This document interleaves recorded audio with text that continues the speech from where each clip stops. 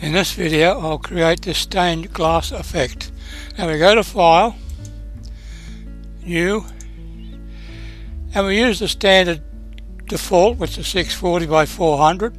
Click OK, go to Filters, down to Render, Clouds and Plasma.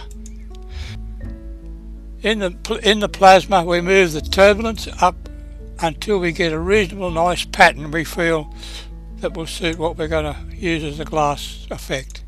Click OK. Now we go to Filters, Distort, and we come down here to Mosaic and click on there. Uncheck the split the tiles. Now move the tile size up to about 20 using a tumbler. Click OK.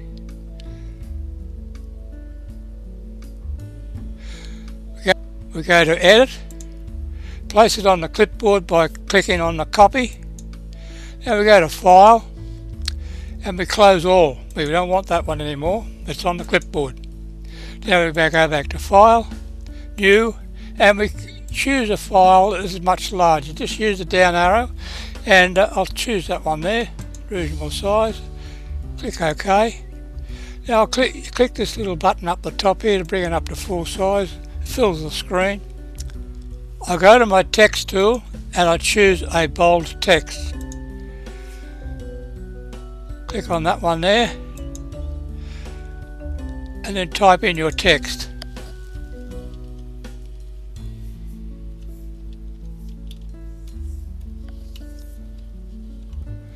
Move the text up to a good size that fills your space.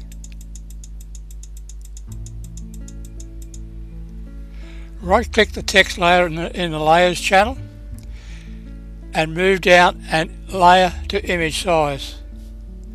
Right click the text layer once again, come down to alpha to selection. We go to select and we shrink that by about 5 pixels. This also depends on your size of your text. Click OK. Now what we placed on the clipboard was in the patterns. It was also in the brush. So we go to Patterns, move the slider up so we can see where we are. Click on the pattern, go to the bucket fill tool, click the radio button, pattern fill, and then fill whole selection. Just click in one of the areas there. Then we go to select and we select none. Duplicate the layer with that icon there. Move down to the lower layer. We go to Filters, Blur, Gaussian Blur, and blur it by about twice as much. That's 10. Click OK. Now we go to our Move tool. Click the radio button, move the active layer and just move it into an area where it just shows the stained text. Move to the bottom layer, which is our background layer. Click the gradient tool and choose a gradient that will suit your background. I usually choose the gold one for this sort of thing. And then we just drag it across there. And then we right click the top layer and flatten image. There's our stained glass effect using the standard filters in Gimp.